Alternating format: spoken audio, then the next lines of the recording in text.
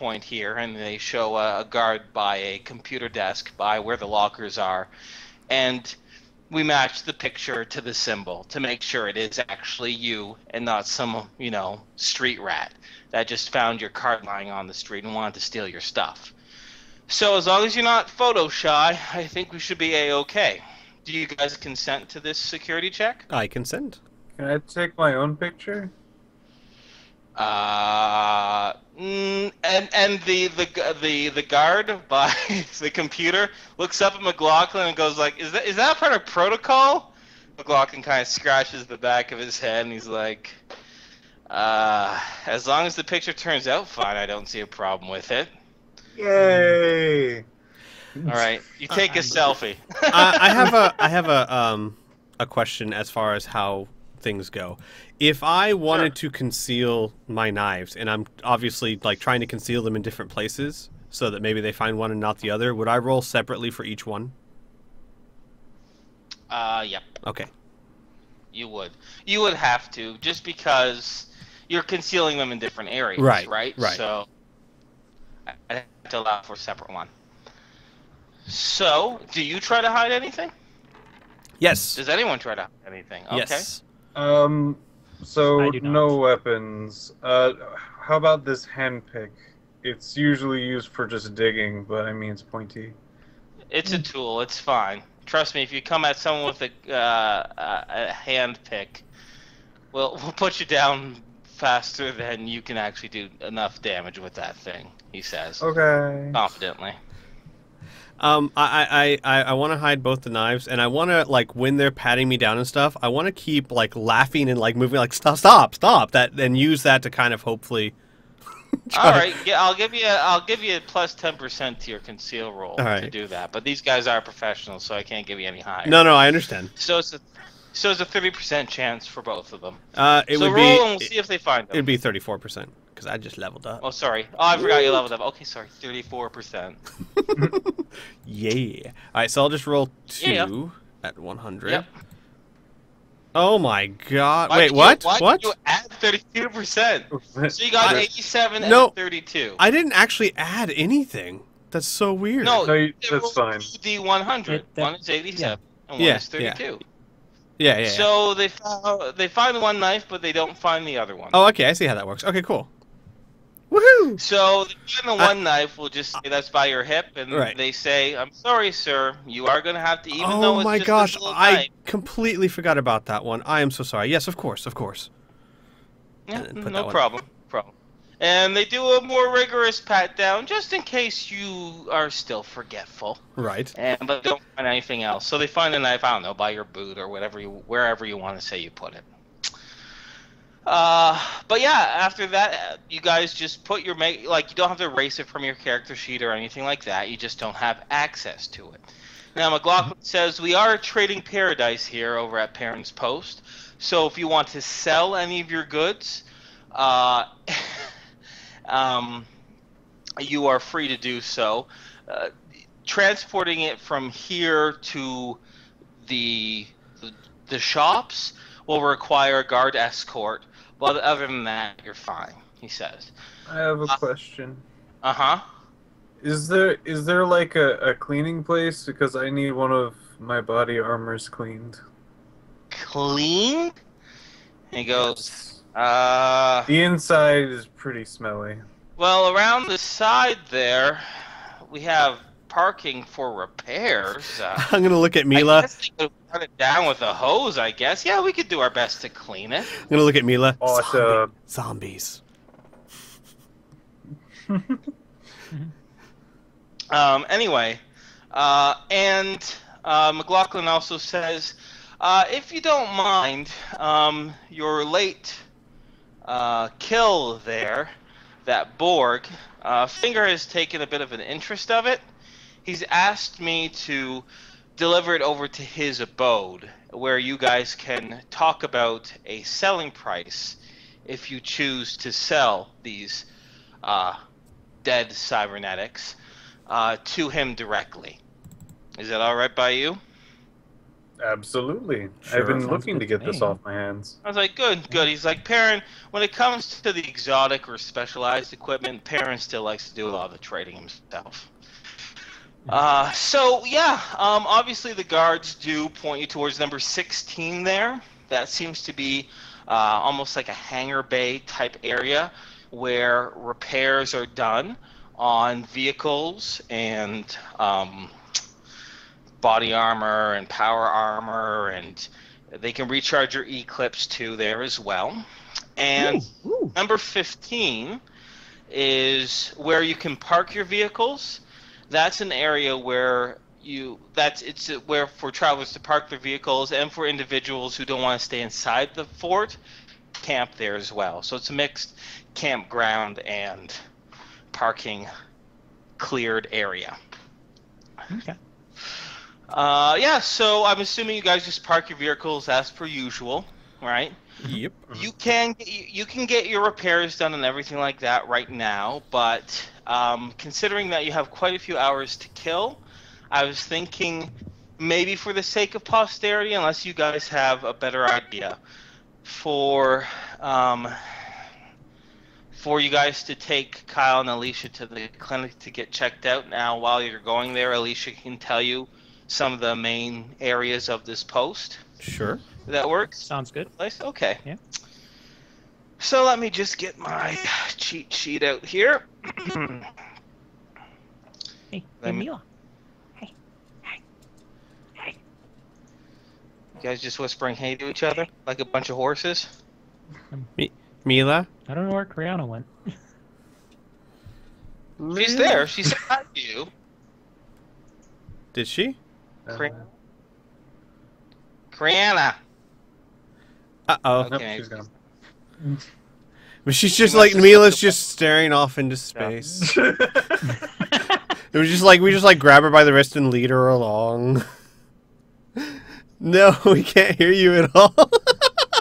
She types to the, you guys can't hear me? I just imagine like Mila zoned out. Oh no. I like how I said when we first said Kriana and nothing, and I just yelled it like that would make a difference.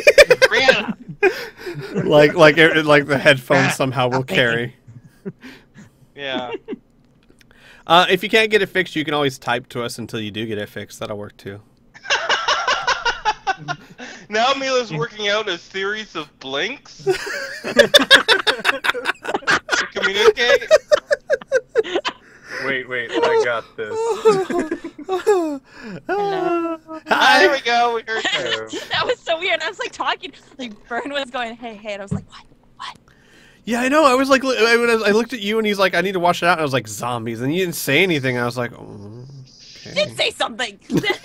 Alright, well, what did we miss? What you were supposed to say? What did we miss? Oh, I was just being snarky. It's nothing important. Oh, good. Just I can just skip that then.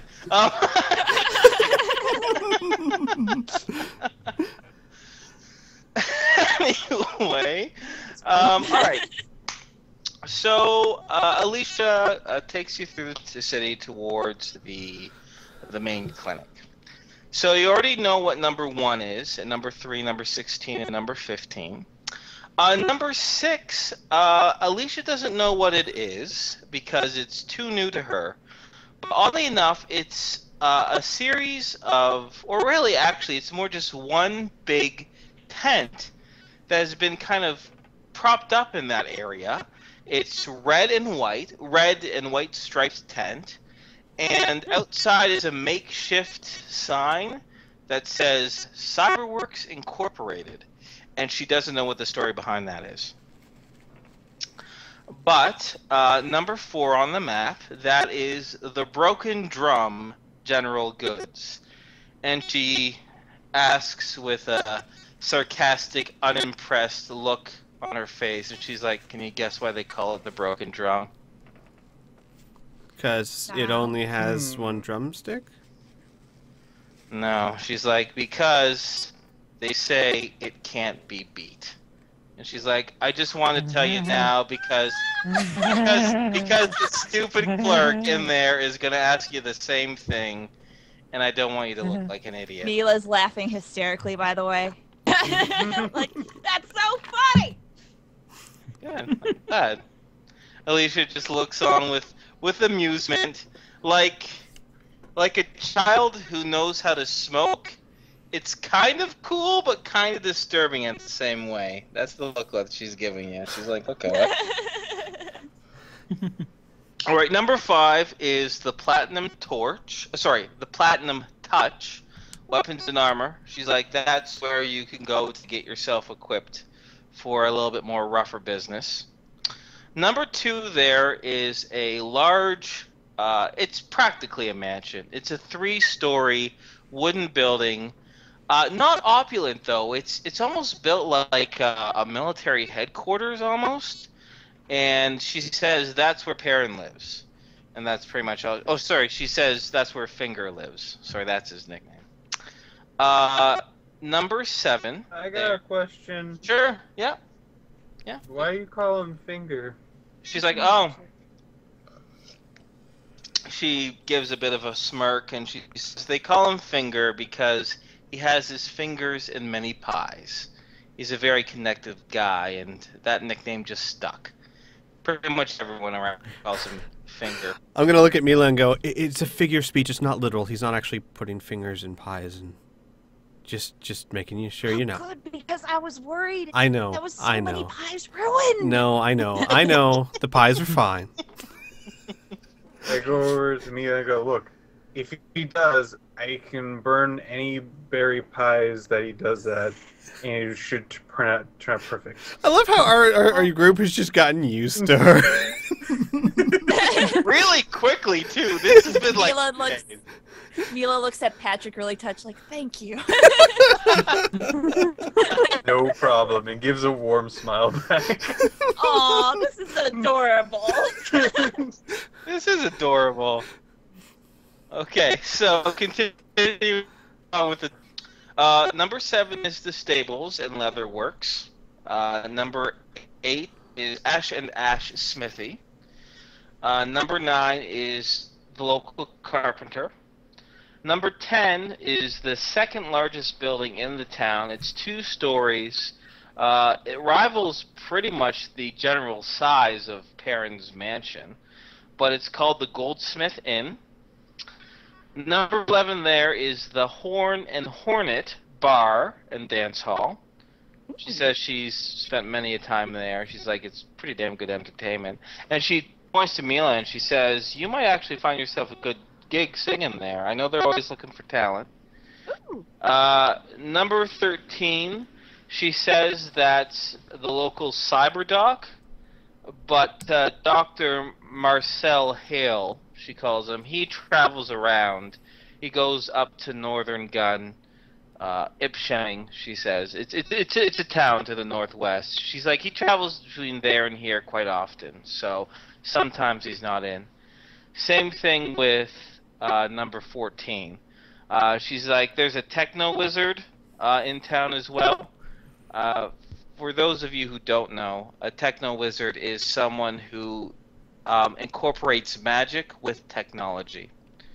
And he travels typically between Perrin's Post, New Laszlo, and Laszlo. And then he kind of makes that trip there. So he's kind of a traveling merchant as well. That's pretty much it. Now, those other little clusters of buildings, those are just local abodes. Alicia also tells you that the majority of people who actually live in Perrin's Post don't actually live in the fortress itself. A lot of them are farmers or herdspeople or general tradespeople. Their abodes are actually outside, but if there is ever an attack, everyone comes inside the fort proper.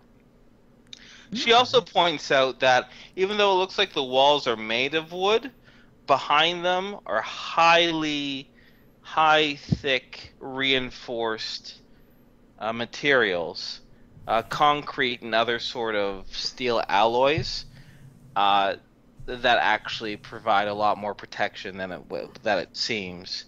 She's like, Perrin has this big thing for the frontier look, so that's why the outside looks all wood, but everything isn't quite what it seems, and it's tougher than it looks. She's like, kind of like Finger himself.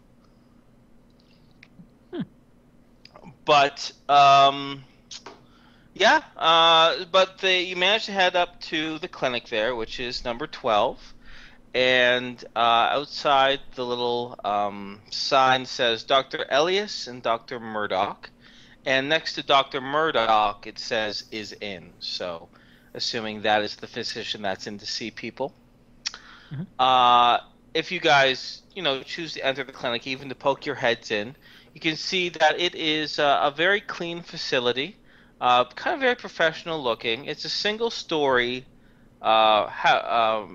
place, but it's relatively large. I'd say it's probably a good 60 feet across by.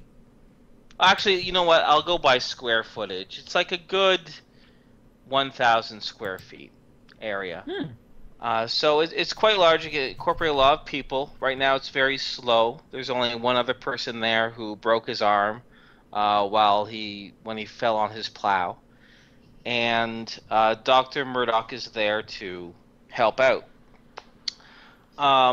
It's pretty clear, especially thanks to. Are you still there, Al? Yep, Sweet? I'm still here. Okay.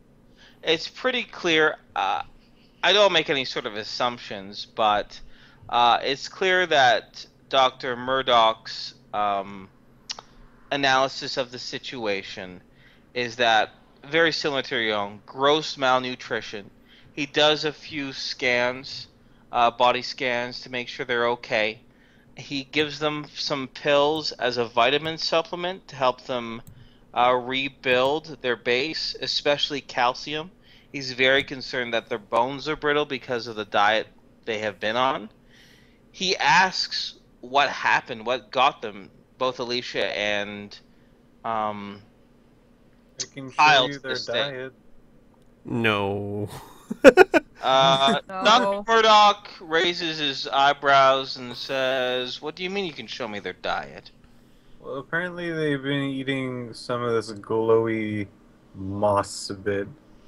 Look, it's a weird situation, but this is basically what they've been eating. And I hand him a vial of the glowy moss. Takes the vial and says, "Wait," and he looks to Alicia and Kyle and says, "You've just been eating this for how long?" And they both kind of just look at each other and shrug. And I'm like, "I don't know, months?" He's like, "Oh my goodness." He's like, "You're lucky you're not dead." And he hands the vial back to you, Patrick. Oh man, do you know what it is? Looks like fungus to me. Oh. It does. But he does prescribe them some pills that will cost 75 credits. And he suggests bed rest for the next week at least while they get their basic calories up. He says that they have to eat at least 7,000 calories a day, even though they're not active. And then after that week, for them to get regular exercise so their muscles can regain their strength from possible atrophy.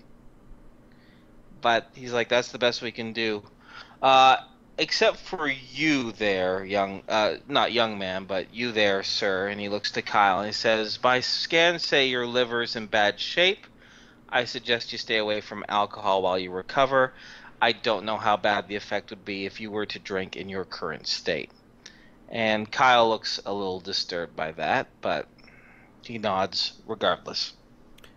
Can I put a hand on his shoulder and say, like, quietly, "You don't need it"? Certainly, yeah, definitely, of course.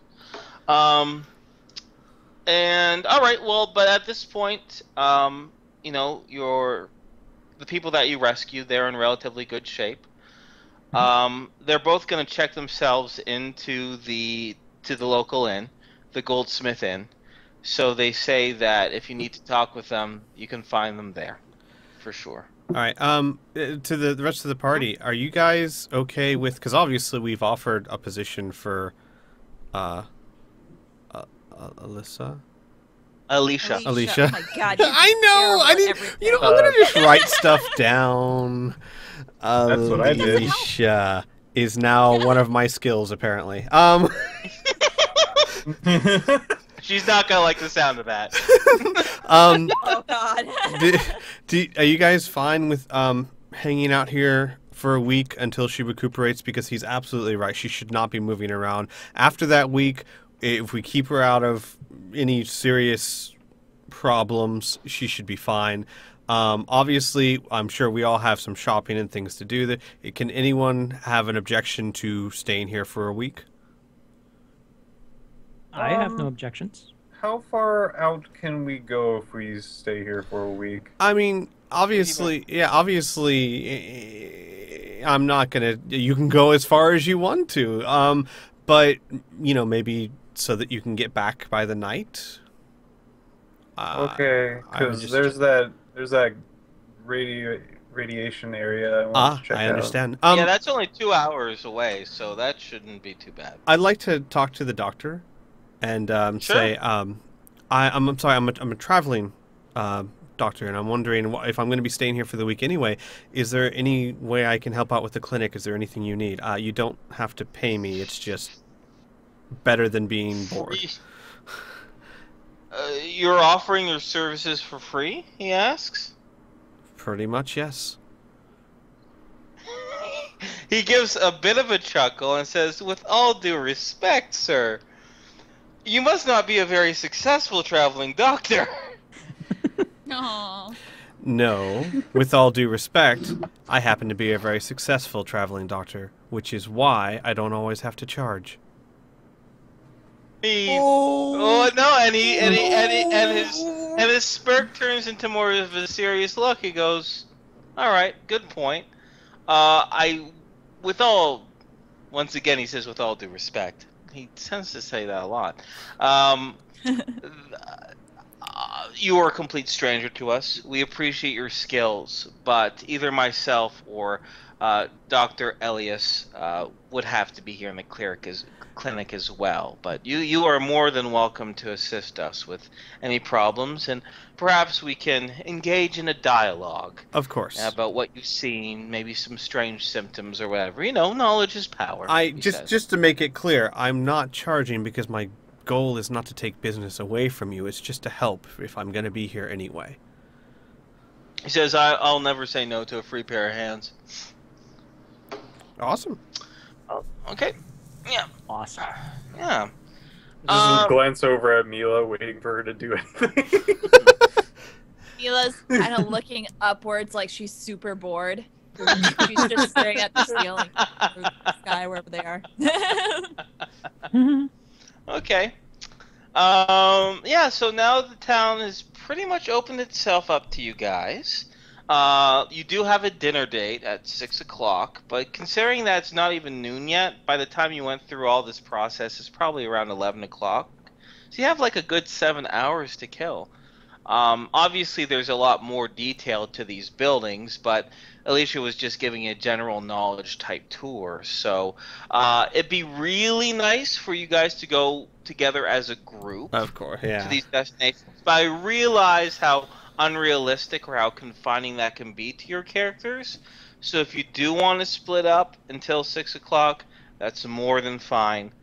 But the option's open to you. Mila's gonna be following someone, Okay. either willingly or not willingly. So well, someone can babysit. here's the thing. I think we should probably at least all stick together until we sell everything we're going to sell, and then figure out who gets what money-wise. Mm-hmm. Because we don't even know what we can go buy until we know how much money we have. And we did just give away 10,000 credits, so... True. Oh yeah. But I we're was going I to was probably get I a was even bunch of- thinking when I'm sorry, yes, go ahead, Tom. We're probably going to get a bunch of credits from the cyborg's corpse. Yeah, we still gotta hear back from. Right, but I mean we can sell the other stuff. Didn't we bring a whole lot of other things to sell? Did we? Or did Yeah, we well, Uh, I think so. Yeah. So we can sell that stuff and then maybe go shopping today with what we have and then get the cyborg stuff later. Yeah, sounds good. I am willing. I don't know how you guys feel about it, but since we are traveling as a group now, and anything that we buy pretty much helps the group as a whole, I'm willing to pull my money into basically like a large pot and then just kind of split it amongst you guys. You don't have to. You can keep your money if you want. It's just that I feel like if you buy something that helps the group, it's helping me anyway. So I don't mind. Like I say, we sell the stuff, put it all into a pot. I'll add my 2,200 credits. It's not a lot, and then we just divide it amongst evenly, or we can just all go shopping together and then decide how we want to spend the money that way. Yeah. I have no objection as just like a large pot instead of individual money. I have no objections to that. I don't care. Oh, Mila. You're so surly. She's so bored right now, guys.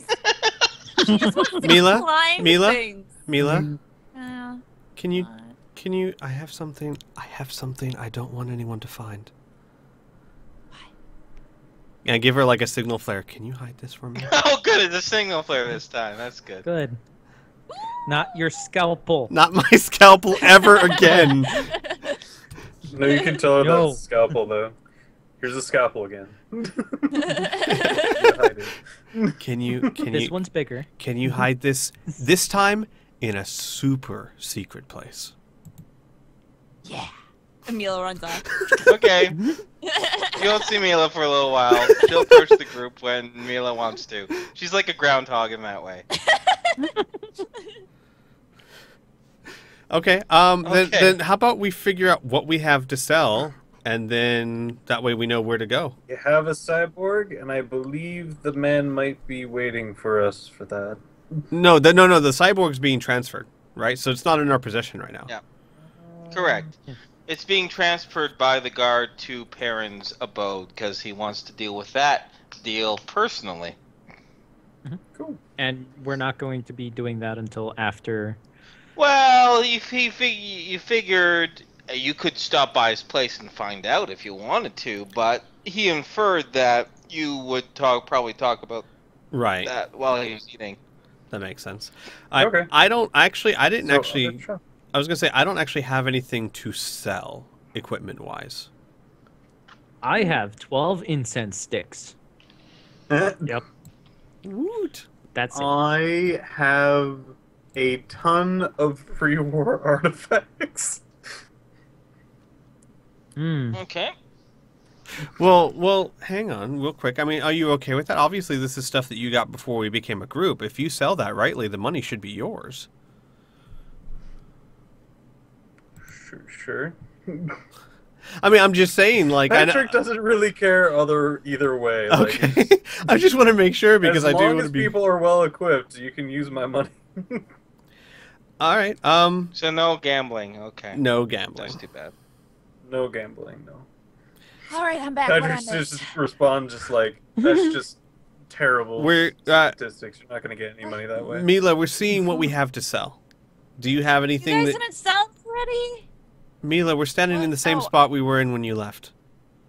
Sorry. Let me see. I got these things you gave to me, and Mila pulls out the grenades. Do you still want me to hold these? Or... Did they not take that away They from you? did take them away from her.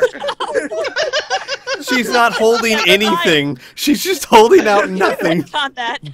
Although it would be holding- really funny she's if holding they rocks. forgot and they just a guard nearby is like grenade and just tackles Mila. But no, that's not happening Just because they kidding. would have I forgot about that. That's me being dumb. like that. Did they take them away from you? Like holds up her palms with nothing in it. Yeah, I still have these grenades. Inferno? No, Mila, no, you don't. Pull that faster. Where did they go? Good They're catch. probably in one of your hiding spots, Mila. Go find them. No, don't tell her that. No. Anyway. I'm a stupid Inferno? bitch. Okay. Anyway, back on track. Yeah. Inferno? Yeah, what's up? Would they have taken the empty Eclipse? No. No, Okay. wouldn't have. Eventually, during the day, I want to go to number 16 and recharge those. Same here. Yeah, I mean, might as well recharge the clips I've been using in my rifle as well. Yeah. Okay, you guys can stop there now if you want. Is there any way I can fix my armor? Yeah.